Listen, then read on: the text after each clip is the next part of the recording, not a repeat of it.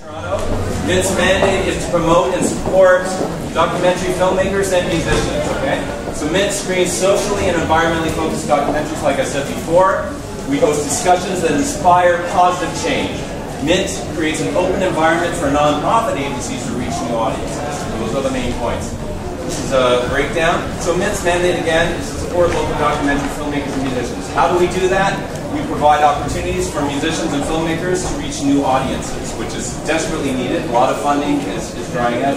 Actually, our first filmmaker, Liz Marshall, I went to the Plan and Focus Film Festival, and that's where I met her, and she won the Documentary of the Year that year in 2010. And she said, "Glenn, you've got to do something to support documentary filmmakers." I don't know if you know the phrase, but documentary filmmakers are referred to as a dying breed, and we don't want that. We really want to support them, and they're doing great work. Can you just back it up? I just want to read that louder.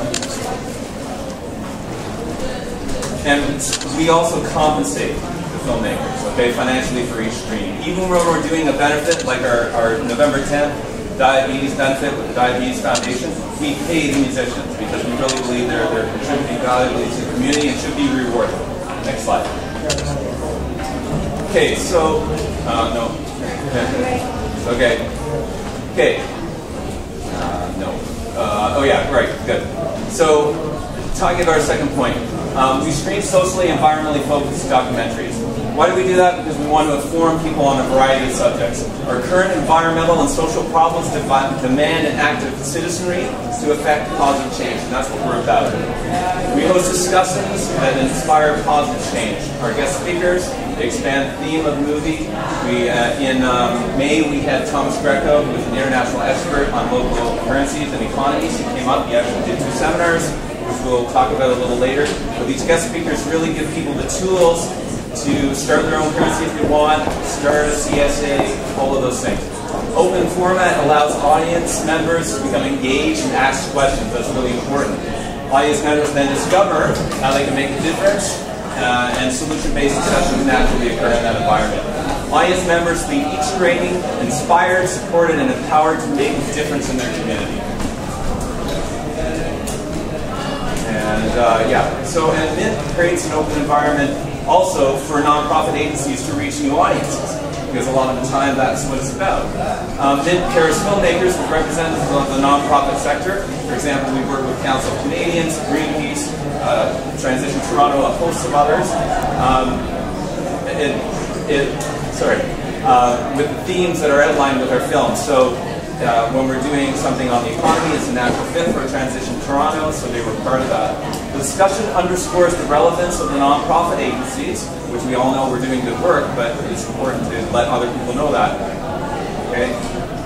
Just wait until I tell you to go. Okay. So I'm going to go through our screenings, okay? Our first screening was Water on the Table. We did. How many people know about these films, for example? Okay, raise your hands. Water on the Table. Who knows about that?